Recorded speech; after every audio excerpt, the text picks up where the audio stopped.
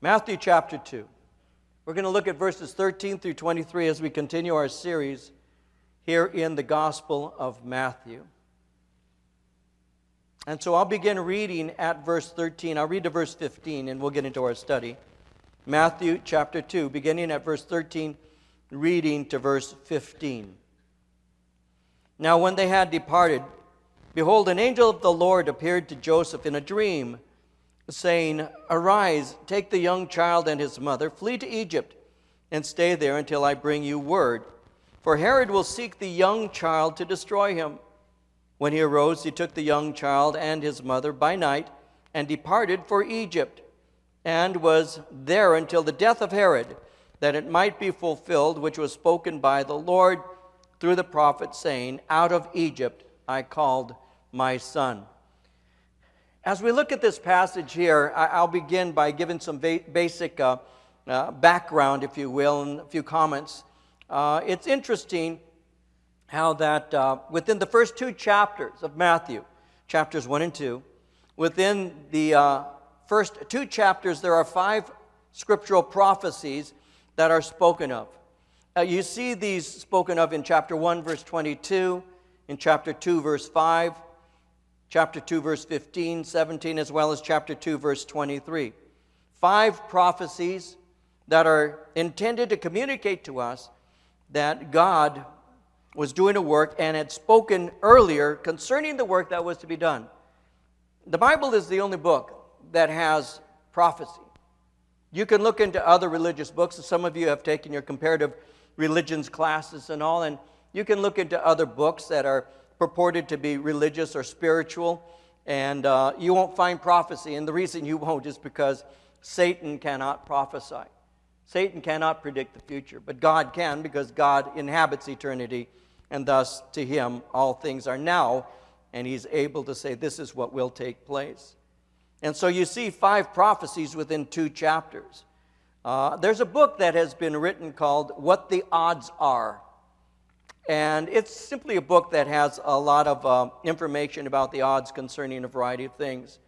For example, did you know that the odds of your being injured by a lightning strike on any given day are only 1 in 250 million?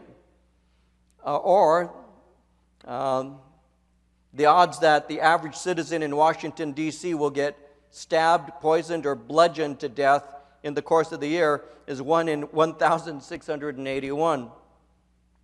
Well, a number of years ago, a fellow by the name of Peter W. Stoner, that's what they used to call me, but my name wasn't Peter W., and Robert Newman wrote a book entitled Science Speaks, and the book was based on the science of probability and was vouched for by the American Scientific Affiliation. And it set out the odds of any one man in all history fulfilling even only 8 of the major prophecies in the life of that were fulfilled in the life of Jesus Christ. Only 8. We know that there were some 330 or so prophecies given. This is speaking concerning only 8 of them. And the probability of one man, Jesus Christ, will say, actually fulfilling these 8 prophecies, the probability that Jesus of Nazareth could have fulfilled even 8 such prophecies would be 1 to the 17th power, or 1 with 17 zeros following. And that would be just 8. And they illustrated that for us by saying it would be equivalent to taking the state of Texas and filling the state of Texas with silver dollars that would rise to 2 feet in height to the entire state, and then putting somebody in an airplane to fly over the state with a marked silver dollar. And with that marked silver dollar to throw it out as you're flying and for it to land. And then to blindfold a man and send him into the state of Texas to find that 1 silver dollar. That is the probability of one man fulfilling 8 of those prophecies. And yet Jesus Christ fulfilled 330. And so as we're looking right now in this particular chapter, we cannot allow the prophetic implications to pass us by. Within 2 chapters, Matthew is telling us that 5 specific things said concerning Christ had been fulfilled in his life. And that's what we're looking at today as we enter into a continuation of our study here in chapter 2 of the Gospel of Matthew. So let me lay a context for you, and we'll develop that and move into our study as soon as I'm through developing a couple of thoughts and then moving into its context and then leading into the study. We know that at this point, as we're looking at this chapter, the wise men from the east have come, and they've come with a specific purpose, and they stated it. We have come to worship Jesus Christ. We've come to worship the one who was born King of the Jews. So they first, as we know, came to the city of Jerusalem, and they went to the palace of Herod because they would have assumed that a king would be in a palace.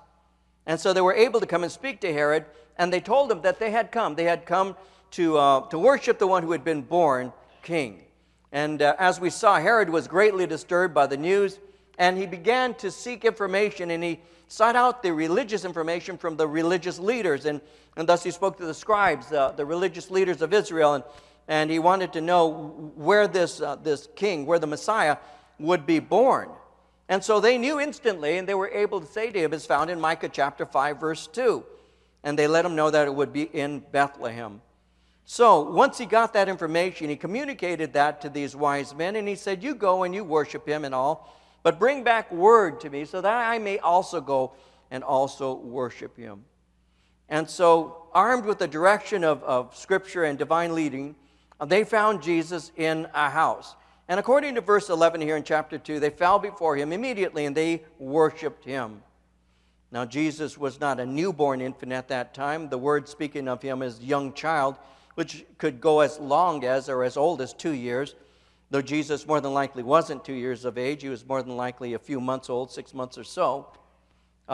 They came and they found this child, this little one, and he was in this house. It's interesting in chapter 2 how the words young child in reference to Jesus are used 9 times from verses 8 through 21. So as they worship him, they offered him gifts, and we noted those gifts last time: gold, frankincense, and myrrh. Gold was significant because it's a gift to a king. Frankincense is significant because it's a gift to a priest. Myrrh is significant because it speaks concerning burial, and thus would indicate that Jesus Christ, who is the king and priest, would also be Savior. And so they gave these gifts. These gifts were very expensive, and they were intended to be able to be used by Joseph and Mary to continue to survive. And so these impressive dignitaries gave voluntarily from a heart of worship to Jesus Christ. And I want to note that once again with you. Notice again, they presented the gifts to Jesus and not to Joseph nor to Mary. I believe I mentioned this to you. That's because when we worship God, our offerings are always first given to him. What do we learn? What do we learn from their giving these gifts to Jesus? Well, giving to God reflects a genuine work of God's grace in us. Again, we give to him because he gave to us first. In Romans 11:35, Paul asks the question, or who has first given to him, and it shall be repaid to him. Well, God is the one who gave to us first. And John says it this way: we love him because he first loved us. And so they came and they gave their gifts because faith-filled giving is always an earmark of one who really believes. So in giving to Jesus, his parents were enabled to escape to Egypt, where they were going to survive. And the gifts that they gave to him enabled him to perform his work, even as our gifts enable him to perform his work to this day. There's an interesting portion of Scripture that we're going to be looking at in the future. It's found in Matthew chapter 21. And so I expect that we'll get there in about 20 years. But in Matthew 21, it's an interesting scripture. And I asked the services this morning, I asked the question, and it's something to think about at least. Do you think that God needs anything? Do you think that God needs anything? When you start thinking about God, obviously is self-sustaining. And in reality, it would appear to me, at least, that there's nothing that God needs. And yet, this is interesting. In Matthew chapter 21, there's an interesting story there. It relates to the Palm Sunday, but is also referred to as triumphal entry of Christ into the city of Jerusalem. And Jesus commands in Matthew 21 two of his disciples to go and to get a donkey and her colt. And he says, secure them and bring them back to me. And as he's speaking to them, he says this. He instructs them that if they are questioned about it, they are to give a simple reply. And this is the answer. He says in Matthew 21:3, if anyone says anything to you, you shall say, the Lord has need of them. And immediately he will send them. The Lord has need of them. I never really consider the fact that there may be things that I can do for the Lord that are necessary for him to be able to accomplish his work. And in this particular case here, what we have is we have the Magi presenting gifts to Jesus that are going to enable him to survive so that his ministry actually will take off. Now, that's one thing. A second thing I wanted to point out was in verse 12, when it speaks concerning the Magi being divinely warned in a dream that they should not return to Herod, so they departed for their own country another way. Here's the second thing for you. They were divinely warned in a dream. In chapters 1 and 2, God communicates 5 times using dreams. He does so in chapter 1, verse 20, chapter 2, verse 12, 13, 19, and verse 22. He uses dreams to communicate in the first 2 chapters 5 different times. When you begin to look at the Old Testament, you're going to note something interesting, I would think. God uses dreams quite often in the Old Testament. He used dreams when it came to a king, I'll call him a king, by the name of Abimelech. He used dreams to communicate to Pharaoh. He used dreams to communicate to Laban and to Joseph, to Solomon, Nebuchadnezzar, to Belshazzar. Various individuals in the Old Testament had things revealed to them by God in dreams. He communicated by dreams to his prophets. In Numbers chapter 12, verse 6, it reads, he said, hear now my words. If there's a prophet among you, I, the Lord, make myself known to him in a vision. I speak to him in a dream. And so in the Old Testament, we see that the Lord on occasion would communicate through the use of dreams. Now, it is possible for people to take personal credit sometimes for spiritual insights. And if they have a spiritual insight, they may say, well, of course I have this spiritual insight because I'm a very spiritual person. And God actually guards us against that kind of thing. In the New Testament, in Matthew chapter 16, we're going to see this, how that Jesus is in a region in the north called Caesarea Philippi. And while he's there, he's with his men, and they're basically having some quiet time with him. And while he's there in Caesarea Philippi, Jesus, speaking to his men, asks them a question. He says, who do men say that I, the Son of Man, am? And immediately a response comes. Some say John the Baptist. Some say Elijah. Some say Jeremiah or one of the prophets. And then Jesus responds by saying, but who do you say that I am? You see, I know that you are being influenced by what is being said concerning me. Because even to this day, you and I, we as believers, we are influenced by the things that are spoken of concerning Christ.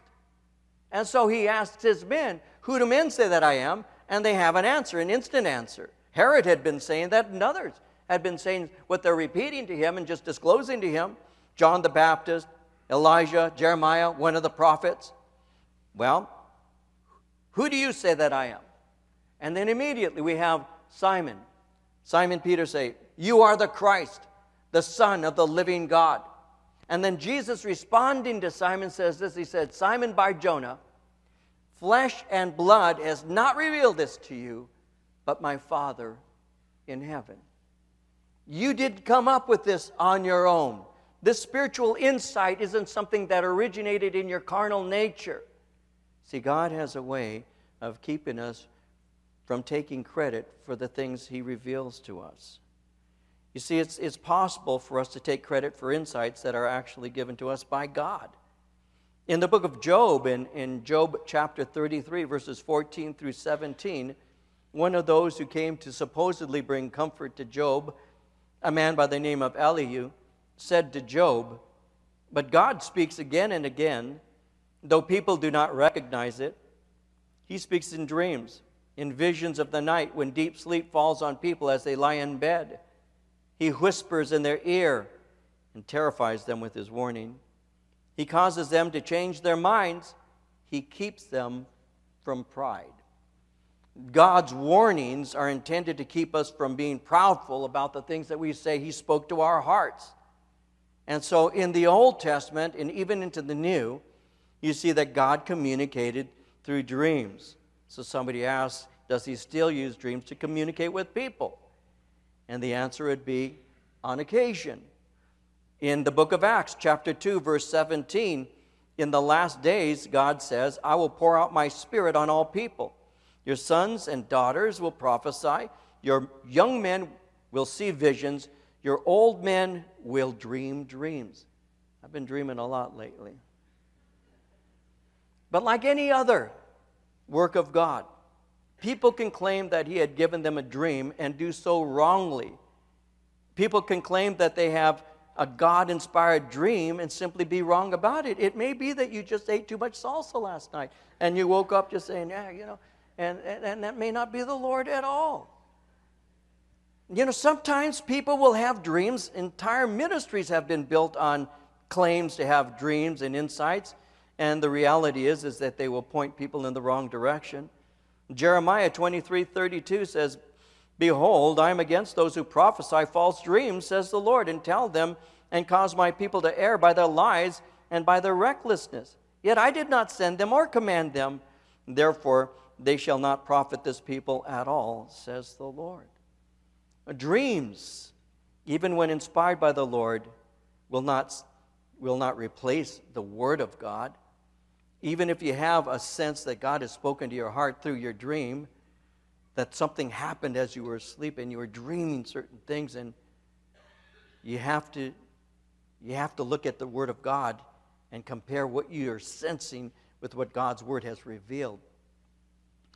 I was sharing in an earlier service today how that the Lord, on many occasions through my walk with the Lord and through my ministry, has communicated things to me through dreams. I don't stand up here as one who's trying to present myself as some dream minister or anything, but I do believe that God does. Still to this day, Acts 2:17 indicates that He does, that God will communicate and does communicate in such a way. That's not the normal rule of how He works. The normal way of how He works is through His Word. But there have been times in my life when I've awakened and I've said, I know the Lord is speaking something to my heart. One of those occasions was when this church first began. I had been an assistant in another church, and the senior pastor and I had a falling out. We parted in a way that wasn't really glorifying to the Lord. There was an anger between the two of us that had been unresolved. And I came here, began this work, and he continued where he was. And yet the Holy Spirit had been grieved by this and was convicting me. And I was seeking the Lord, saying, what do you want me to do? And I still remember on a morning, waking up one morning and turning to my wife, Marie, and saying to her, the Lord has spoken to my heart. I need to go and speak to the pastor today. And she said, are you sure? And I said, yes. The Holy Spirit is saying I need to go and speak to the pastor today. So I got up and I went to the phone and I called the office, the church office. I was off that day, and I called the church office and I spoke to the pastor there. And I said, I need to come and see you. We need to talk. And so he made time for me to come. I went that day, sat down in his office. We had a heart-to-heart. We confronted each other about the issues we dealt with. We worked on them together in that office, prayed together. I still remember standing up, walking up to him, and he to me, and we hugged each other, embraced each other as brothers, and I left that place forgiving him and being forgiven by him. And God does things like that. God sometimes in your dream will awaken you to some things that are just so deeply personal. Just the other day, 2 weeks ago, I awakened, and actually this is what happened. I shared this Wednesday night, how I was having a dream, and in my dream I was walking up some steps, and and I was on my knees, and before you know it, I was before the Lord, and I was weeping, and I was crying, and I was sobbing in my dream, and I was telling him how great he is and how much I appreciate his love for me and his forgiveness and his grace. And it was so overwhelming in my dream that I actually was sobbing, and I woke myself up crying. And Marie reached over and shook me, and she said, "Shut up, man." No, she didn't. She reached over and she shook me. She said, "What's wrong? What's wrong?" And I said, "Nothing. Nothing's wrong." And I said, I was dreaming that I was in the presence of the Lord, and God's Holy Spirit was working so deeply that my heart just was overwhelmed with gratitude for the goodness of God. I believe that the Lord works within the framework of His Word primarily, but there are times when He may give to us a little bit of a glimpse in a way that He did in the old times, in the times of the Old Testament as well as the New. He communicates sometimes in that way, but He makes sure that we are not going to follow just dreams. We need to follow Him, His Spirit, and His Word. And so Joseph had been instructed through a dream. Verse 12, the wise men follow the directions that are given to them also. And now we get into verse 13 through 15.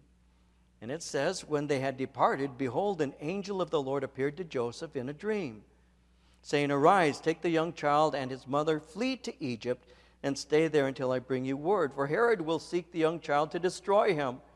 When he arose, he took the young child and his mother by night and departed for Egypt, and was there until the death of Herod, that it might be fulfilled which was spoken by the Lord through the prophet, saying, "Out of Egypt I called my son." Well, no doubt at this point, Joseph and Mary have been so totally blessed by the events that have been transpiring in their lives. So much has been going on in their lives at that time, and they have to be in a state of amazement. You see, angels had appeared to both Joseph and Mary and had spoken marvelous things, blessings that God was going to bring into their life. No doubt Zacharias and Elizabeth had spoken to them about John, and they're in awe at what God is going to do in them. Shepherds have come to see Jesus at his birth, and they began to share concerning what God had said. Simeon had prophesied over the infant Jesus and his mother Mary. An aged widow by the name of Anna had ministered to them. There was so much going on in such a short time in the life of these two young people. They're in awe, but their rejoicing is going to be short-lived.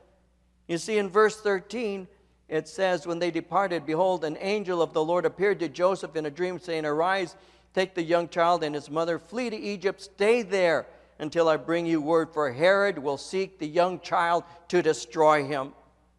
Flee. When he says to flee, that word flee there is a Greek word. It's the word that we get the word fugitive from. It's a word that speaks of escape from danger. You are to escape from danger by going to Egypt, and you are to stay there until you are told to return. So immediately they go on this trip to Alexandria.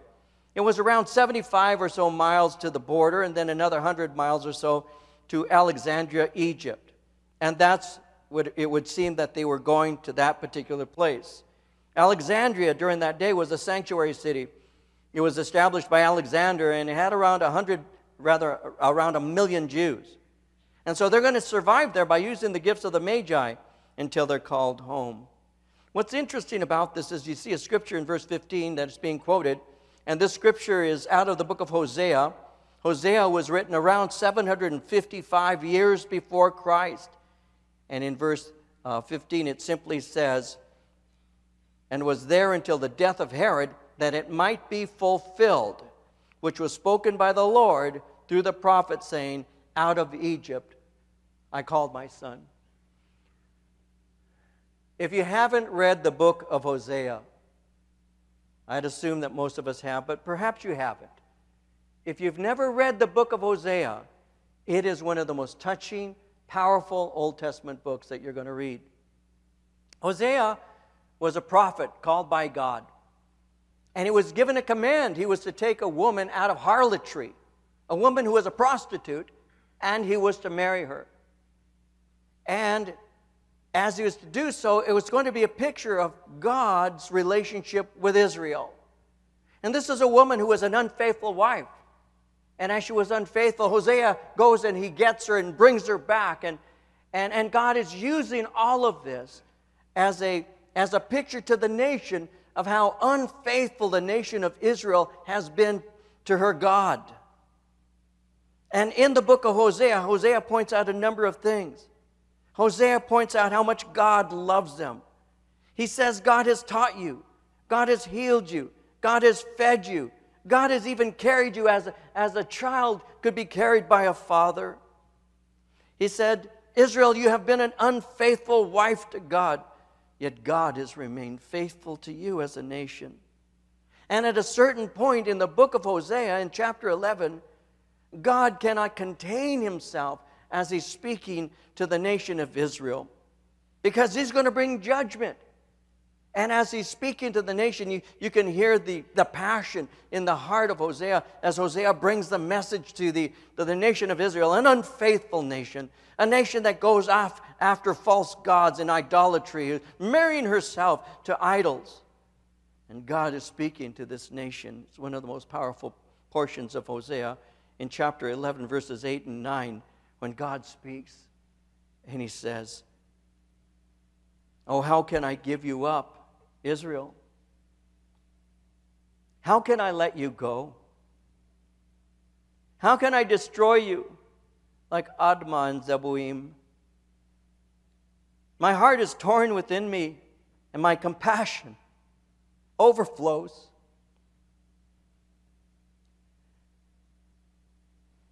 No, I will not punish you as much as my burning anger tells me to.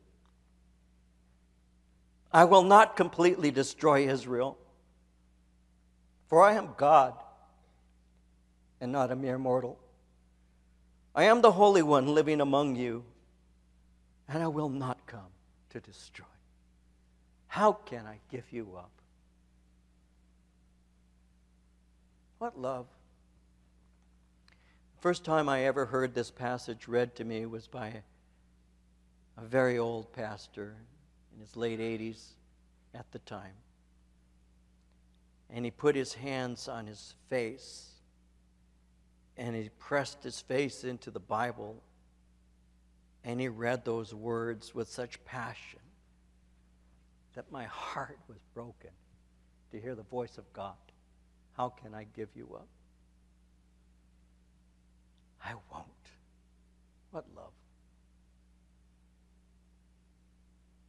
You've gone after false gods. You've been unfaithful to me. Hosea, you know the pain that I feel for the woman you love has been unfaithful, producing children to other men. They are not yours, even as Israel has been unfaithful to me. And when I should give you up, when I should turn my back, when I should destroy you, when I should bring my righteous judgment upon you, all you see in the heart of God is a question: how can I do that? How can I give you up, Israel? How can I let you go? I was sharing with one of my sons the other day. He was speaking to me and he asked me a question. He said, Dad, when I was younger, was I trouble to you? I said, yeah. Yes, you were. I said, there were times that I just had such a difficulty with how you were being.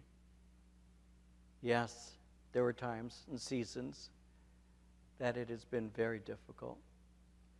And he shook his head and he said, I am so sorry. I said, you don't have to be. It's done. It's over. You don't have to be.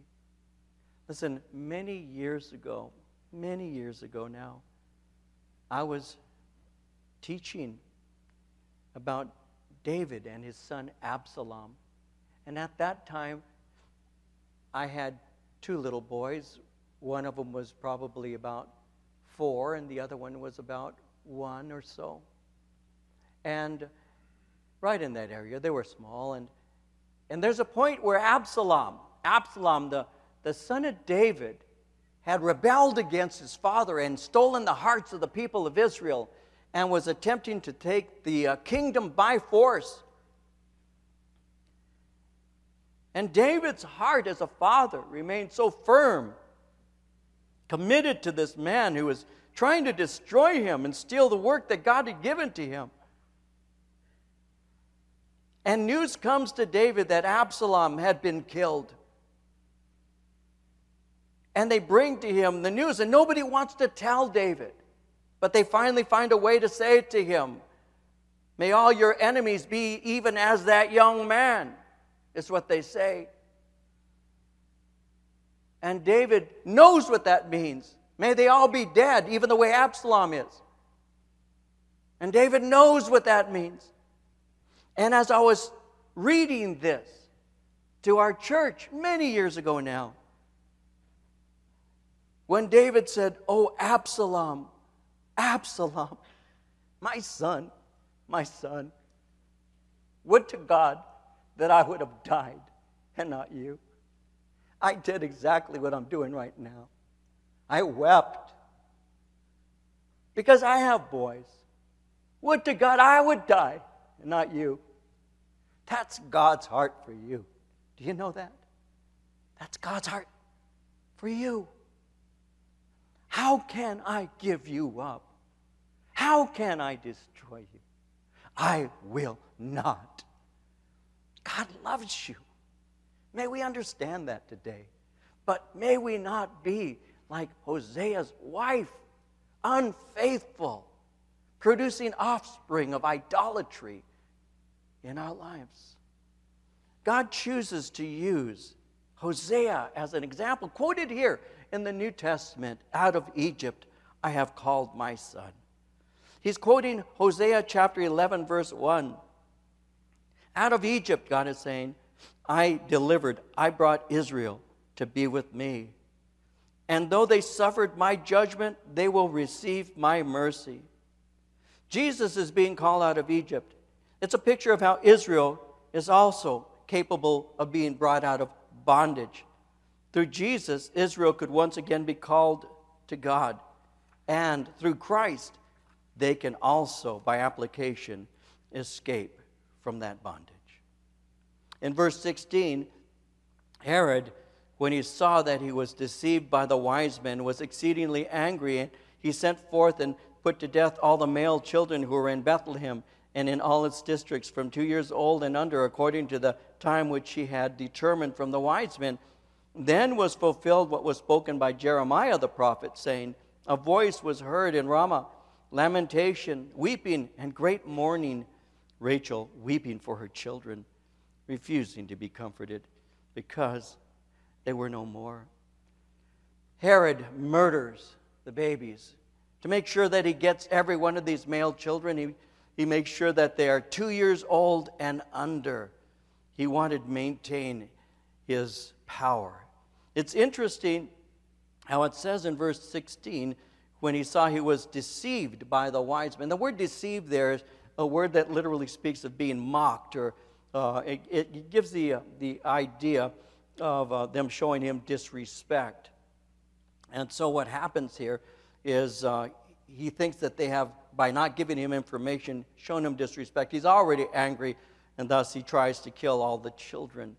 Now, I mentioned to you when we began, and in doing so to kill Messiah, I mentioned to you when we began that you see actually 3 different kinds of responses to the birth of Christ. You see the Magi who came in order to worship him, and so they had a heart of worship. You see the indifference of the religious leaders who were able to quote the scriptures but really didn't care about their fulfillment. And then you see Herod's hostility. Those are the 3 basic ways, by the way, that people normally respond to the gospel message. There are those who are indifferent. They could care less. There are those who are hostile. They'll argue with you all day long about how wrong you are and how stupid you are for believing that. And then there are the other ones who come to worship him. Those are the 3 basic things that you see in man, and they're revealed here in Scripture. So the response to Jesus is heartbreaking. He slaughters the little boys living in the town to try and kill Messiah. Finally, 19, when Herod was dead, behold, an angel of the Lord appeared in a dream to Joseph in Egypt, saying, Arise, take the young child and his mother, and go to the land of Israel, for those who sought the young child's life are dead. Then he arose, took the young child and his mother, and came into the land of Israel. But when he heard that Archelaus was reigning over Judea instead of his father Herod, he was afraid to go there. Being warned by God in a dream, he turned aside into the region of Galilee. He came and dwelt in a city called Nazareth, that it might be fulfilled, which was spoken by the prophets, he shall be called a Nazarene. And so once again we see a dream being used. Take the young child and you can return. He doesn't want to go into the south. He doesn't want to go into Jerusalem because Archelaus is now reigning there. And Archelaus was also very brutal like his father Herod. It hadn't been that long before that Archelaus actually slaughtered some 3,000 pilgrims who had come into Jerusalem to celebrate Passover. And so Joseph didn't want to have anything to do with Archelaus, and therefore God sends him to go north. He goes to the area that's the region of Galilee. When you look at the map of Israel, and if you divide it into, look at it as if it was the map of California. You have north, central, and south. North would be the Galilee, central would be Samaria, and south would be Judah. And so Jerusalem is in the northernmost southern part. So it's in the south, but north in that south. And so what Joseph does is he goes from the region that was in Jerusalem, which would be about 55 miles up to Nazareth, and he goes into the region called the Galilee. And while he's up there, Jesus Christ is going to be raised in the city of Nazareth, which is where Joseph and Mary had been living. It was their home. Interesting, and we'll close with a couple thoughts about that, and that is, Nazareth wasn't looked at as being a real respected city. As a matter of fact, it was known for a couple things. It was known for violence, and it was known for the crudeness of the people who lived there. So it wasn't a sophisticated place. Nazareth was in the north. And during the time of Christ, the sophisticates came from the south. They were people who lived in Jerusalem or its surrounding precincts. And so the further away from Jerusalem, the less class you had, the less you were respected. So in the small villages and towns in the north, Nazareth was one of those that was regarded least. They didn't like it because of the way that it was known. Its reputation was very poor. And so we see something interesting in the Gospel of John in chapter 1, verse 45 and 46, where it says, Philip found Nathanael and told him, We have found the one Moses wrote about in the law, and about whom the prophets also wrote, Jesus of Nazareth, the son of Joseph. Nazareth? Can anything good come from there? Nathanael asked. Come and see, said Philip. Nazareth, can anything good come from there? Every city has a reputation. Every city. In the United States, major cities have reputations. We used to call Detroit the Motor City, because that's where so many, the automobile industry was in Detroit, and they still call it the Motor City. New York is the Big Apple. So there are different cities that have reputations. You just need to mention San Francisco. They have reputations. Chino. Flies. Flies. Can anything good come out of Chino? Got good flies, a lot of cows. Every city has a reputation. They all do. Philadelphia, city of brotherly love. I mean, you can go through that and you can think about the major cities. Seattle, it's got its cappuccinos and lattes. Every city has a different kind of reputation. Hollywood has its reputation. The word Hollywood has such a reputation that you can speak about somebody in Indiana who went Hollywood and they know what you're talking about because the cities have reputations. Nazareth had a reputation. Can anything good come out of Nazareth? No. In his mind, and he wasn't even being a bigot. He was just going by the stereotypes and the reality of his day. Every city has a reputation. There was a a man by the name of Augustine, well-known early church father in early history of the church. And he was a man who was known, before he came to faith in Christ, he was known as a man who lived a life of, they used to refer to it as a debauched life. He lived a life of license. He drank, he caroused, he did it all. And his mother was a believer, and his mother was praying for him constantly. And one day Augustine approaches his mom and says, "I'm going to Rome." "Oh my God, any place but Rome," Mama said. Any place but Rome. Rome was the sin capital of the world. If my evil son ends up in Rome, I will lose him forever. He's going to die. That is a place where he will get the most messed up. Father, in Jesus' name, she would pray, anything but Rome. But Augustine was set, and he went to Rome. And Mama was on her face asking God, please, please, anything. But that's where he got saved.